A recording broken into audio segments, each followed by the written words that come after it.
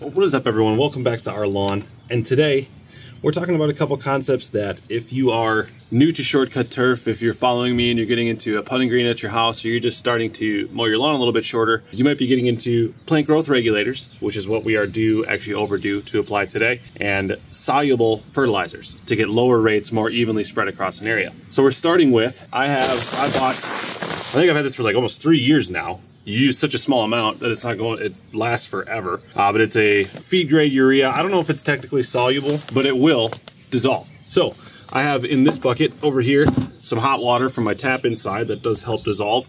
I have 6,000 square feet. Urea is 0.46% nitrogen, nothing else. It's pure urea. So I want to go out with 1/4 pound of urea per 1,000 square feet. So 6, that's 1.5 pounds. So we need 1.5 pounds of this product measured out in here, and we're gonna get it dissolved in this bucket. Pretty good pour, actually. 1.5 pounds urea into our hot water. We'll start mixing that. And while that just sits for a little bit, let me talk about why you're going to want to get into soluble fertilizers when you're dealing with shorter cut turf. And really, it's a concept that's broadly known as spoon feeding, but really we just want to apply lower rates of fertilizer, and they're at rates that you can't do via granular and broadcast. So like there is no circumstance where you could spread evenly, that you can make an effective application out of using 1/4 pound of a granular fertilizer per 1,000 square feet. But what we can do is dissolve that into solution, and now we're applying it via water, and that's touching every single grass blade, and now we're able to apply evenly a very, very low rate of fertilizer. And the other thing we're doing today is, again, a very old bottle of Trenex Pack Ethyl, because when you're applying at just over 1/8 of an ounce per thousand, a gallon, which is 128 ounces, goes a very, very long way. So I'm gonna actually throw on the microphone while I go apply, and we'll talk to you about how you figure out and do the math of knowing when and how to apply plant growth regulator. But today what we're doing is, again, 1/8 of an ounce. 1 ounce is 29 milliliters. So we have 1/8 of that is what, just under 4, and we got 6,000 square feet. So I'm gonna actually go at, I've been doing 5 mil per thousand, and so I've been doing 30 milliliters across the whole thing. So I'm gonna get 15 mil into my other bucket, which has most of the water in it. And then once I get this fully dissolved, transfer half of this into that bucket, we'll get the other half into this one. That mixed. As near it matters, half of the water in this bucket. This isn't an exact science, it's all going to the same place. So if it's perfectly half and half, it doesn't really matter.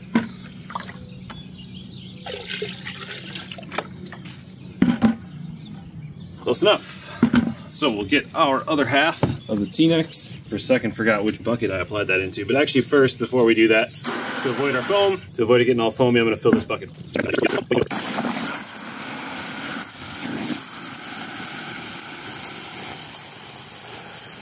And we mix for a minute, and I'll catch you all when we're spraying.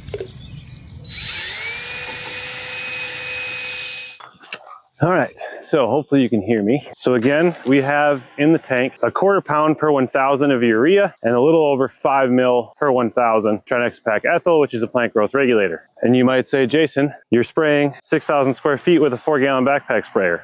Yep, that's correct. So my walking pace, if I walk what feels pretty slow, this 4-gallon backpack will cover 6,000 square feet, or if I walk a little bit slower, it'll cover 7,000 square feet. And so because that's pretty low on carrier volume, and I don't necessarily trust my application to be perfect, right now I am tracking with the first 4 gallons with the light stripe on my right. Again, I'm following my stripes from the mower. Light stripes on the right. I come back with the second 4 gallons, and the dark stripe will be on my right, so that I have shifted where I'm applying, just making sure that I have even coverage as best as I can. And so I have the correct amount of product for 6,000 square feet in this 8 gallons of water. What I hadn't thought about as I talk is you're gonna hear me become increasingly winded because I'm not in very good shape. And so let's talk plant growth regulator, because like I said, this is probably a new concept to some of you if you're getting into a putting green and shortcut turf, and how that all is managed and how that all works. So a plant growth regulator is a chemistry that through some manner of fashion is going to reduce how quickly the plant grows. My understanding of Trenex Pack Ethyl, or T-Nex, is that it does that by shortening the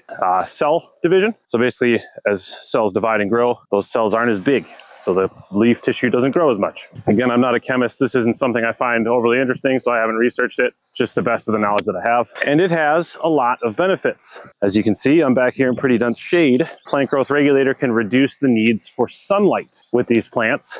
Can help preserve carbohydrate storage. I'm not going to pretend to know what that means or how it functions, but it's good. It can also help assisting in enhancing color and disease prevention. Now, plant growth regulator alone won't give you color and won't prevent disease, but it can help in the resistance of all those things. So now we have the product. How do we apply it? So the label is anywhere from, and it's grass type specific, and it has all this information on it, but it's based on the height of cut. And I believe that's because of how much leaf tissue there is to absorb the product. The less leaf tissue there is, the less we want to apply because less gets absorbed. Again, I don't know that for sure, but I believe that's the concept. Because the application rates get smaller the shorter we cut grass. From as much as a ½ ounce on lawn height cool season grass, I can already tell I'm walking too fast, down to 1/8 of an ounce on bent grass at putting green height, down at 1/8 of an inch. So like you heard me say in the intro, I am just over 1/8 of an inch because again, I'm applying a little bit. About 1,000 of the square feet are putting green, but the rest of it's fairway height, up at 3/8. So I want to make sure I'm getting sufficient suppression on those as well. And so for my practice facility, and again, I've experimented with this for a long time, this application rate gets me quite a bit of suppression, growth suppression, and I really don't have a ton in the way of discoloration. Something to be aware of with T-Nex is you can lose a little bit of color. It can kind of brown the leaf tissue a bit if you're on the higher rates. Very likely not going to kill it, but you can cause some damage. And I've also, while we're on the topic, I've also experimented with up to a ½ ounce per 1,000 on my Kentucky bluegrass in the front. I'm going to say if you're doing plant growth regulator on lawn height turf, let's stay around 1/3 of an ounce or so. For measuring, as you saw, if you have kids, I highly recommend that you use the medicine, the little medicine measures that come with medications, just because most measuring cups aren't going to give you the kind of accuracy you need. And so then the next thing we have to talk about is application interval. How often do you apply these things? So this also changes. So the University of Wisconsin-Madison did a study on greens height bent grass. For greens height bent grass at that 1/8 of an ounce application rate, we are going to do every 200 growing degree days at a base of 0 degrees Celsius. So I get that sounds complicated. I promise it's not, because there is a website that does all this for you. I currently am probably somewhere in the 300 to 350 growing degree day window, and I can tell because I am definitely seeing rebounds. So what happens with these plant growth regulators is it suppresses growth. Then as it comes out of regulation, it actually gets a surge of growth beyond what you would have otherwise experienced. And that's the rebound, and then it settles back down to normal. So I'm currently in rebound. I'm about probably 4 or 5 days late. That's fine.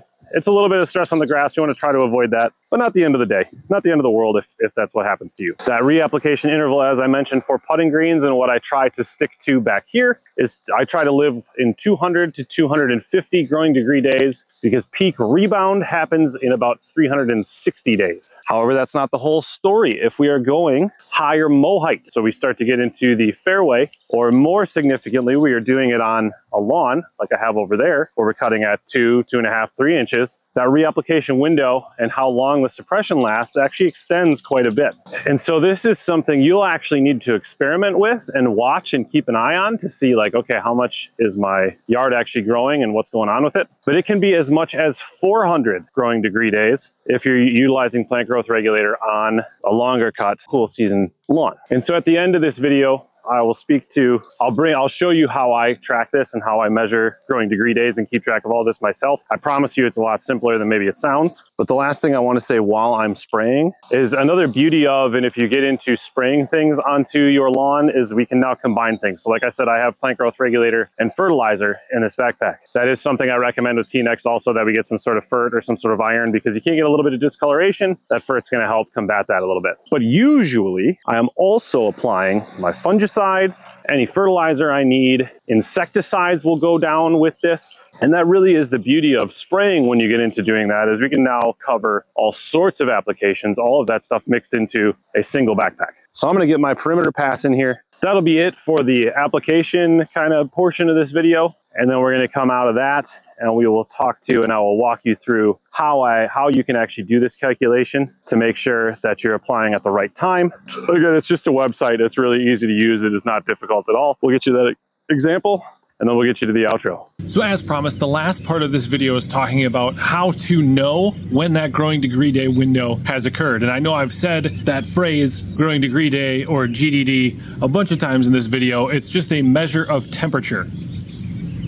Ducks. And that is the measure of the average temperature between the high on a day and the low on a day minus a benchmark. So all the numbers I'm referencing are Celsius based. It is the average of the high temperature of the day in Celsius and the low temperature of the day in Celsius. So for easy math's sake, if it was 20 and 10, we would take 15. And then our base is 0 degrees Celsius. And so 15 minus 0, that hypothetical day had 15 growing degree days. And now you can track that if you wish to. I don't. It's entirely unnecessary because Syngenta and a number of other places, but I use Syngenta specifically, does all this for you. So what you're going to do, you're going to Google Syngenta growing degree days. You're going to go to that website. Then there are the options to enter your zip code. So you're going to put in wherever it is that you live. Then it defaults to 50 degrees Fahrenheit. Those are not the units we're using. So click the drop downs, select Celsius, select 0 degrees Celsius, and then you refresh the page and you're going to get the last, I believe, 30 days and how many growing degree days there have been through the whole season. So from the beginning of the year until your current day, or yesterday, I guess, until yesterday, it is going to give you the total of growing degree days for your area for the season. So